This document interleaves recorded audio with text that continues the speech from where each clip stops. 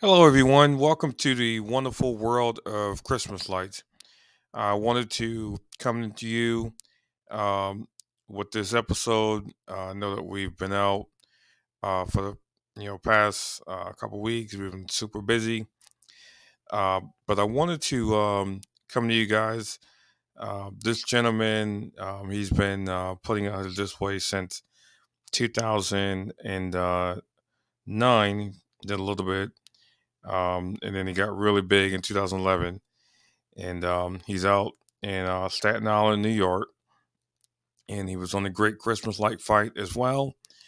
And he's got a lot of different things you're going to see in his show um, that really makes the show. So definitely, pay attention to what you see inside of the show itself, and let's take a look.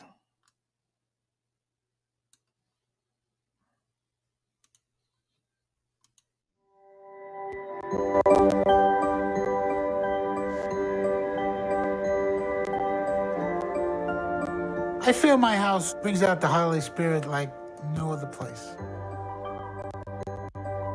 When people come by for in the summer, they walk by and they look, they go, that's the Christmas house. That's what it's known as. And that's what I want to be remembered as, the Christmas house. Hi, I'm Joe DiMartino. I'm from Staten Island, New York. Christmas is my favorite time of the year.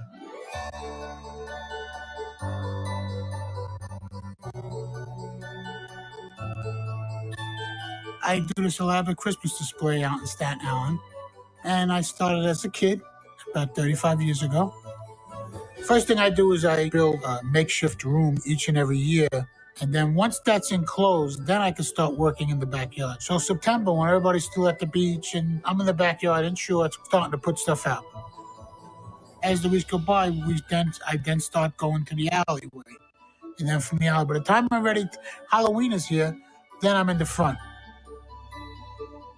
My goal is each and every year to be ready on Thanksgiving. It takes almost 3 months. Like once this house gets lit, I'm standing out across the street and I'm looking what could be placed differently next year.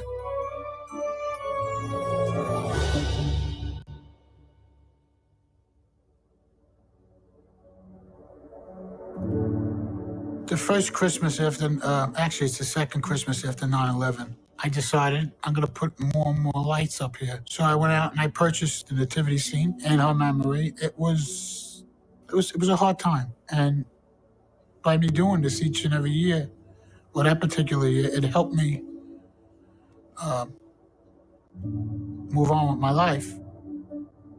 I've had the privilege to work with Joe DiMartino since 2002, since he called us at Staten Island University Hospital and was saying, I have this idea. My wife, Deborah Ann, passed in 9/11 attacks. I want to raise money for her. In her memory, she was a supporter of pediatric cancer causes. And his idea was, I want to put out a dollar box. I do this Christmas display and I just want to see what happens. Because when Christmas did hit, although I had a lot of family and friends around me, there was always that missing link, and it was very hard. When it came time to take everything down, I said, what am I going to do for the following year? I needed an outlet, and this was the outlet.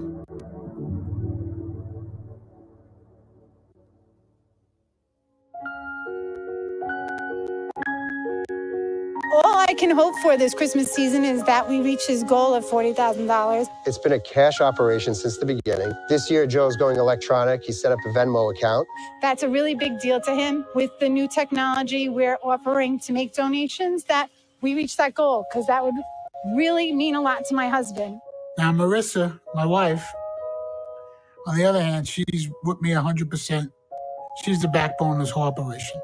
She makes the phone calls, she answers, she does what needs to be done to make things happen. She's another one who inspires me, because the fact that I found somebody that loves doing what I do and backs me, she's there even when we donate the money. And she writes Debbie's name on the check, the big check that the hospital gives us each and every year, and then we put the amount, because it's always a surprise.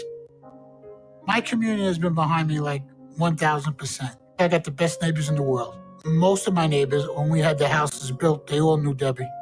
So they know they lived through it with me. So when I do this, they're part of it.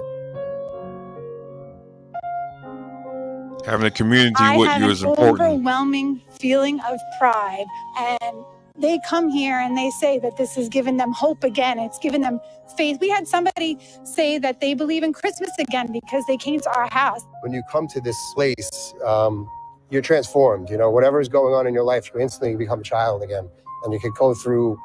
Just remember what, you know, the spirit of the holidays are about. It's about family. It's about getting together. This is the house where my family grew up, and the block is named after Debbie. So everything coincides with Christmas with Debbie and why we do it. I think where I wanted to be, I am now. It's just amazing to know that he built this and has given this to people. It's priceless. It really, really makes me very happy. And more people that come, the happier I get. If Debbie saw this operation today, I think that she would be happy the fact that we're raising money for sick children. You know, I know she's looking down at us, and she knows that we're crazy, because I'm crazy in a good way. I'm helping people and...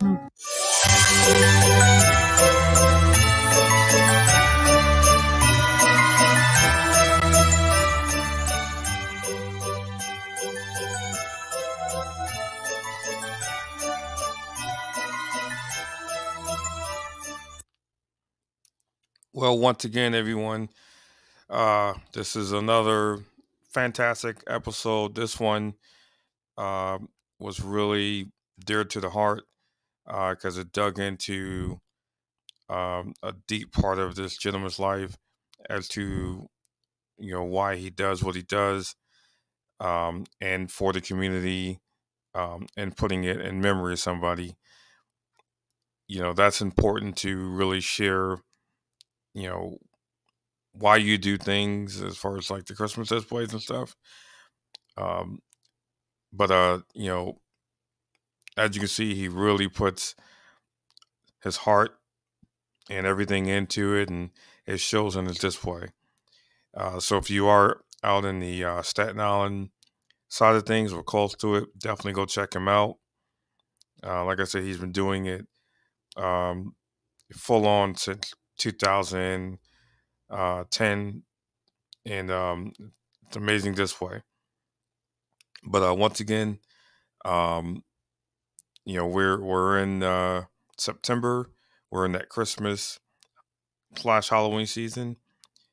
So, you know, when you folks are, you know, digging your stuff out, just think about the community, and I could be showing you a display here. But once again, thank you for joining us, and this is a wonderful world of Christmas lights.